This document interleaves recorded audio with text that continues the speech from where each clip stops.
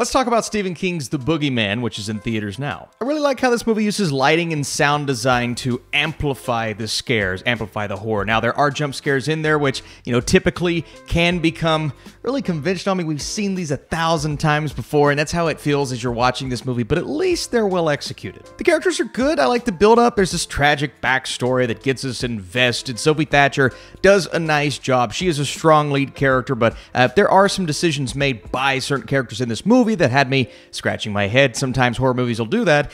This one definitely doesn't. David Dastmalchian has a creepy presence in this film, and the presence of the Boogeyman, the entity, is horrifying in a way, but we didn't get enough of the Boogeyman in this movie, and I thought certain moments, the pacing was just so... it was off. The third act was fine, some scary moments, but all in all, I wish the story as a whole was better. Still not the worst time.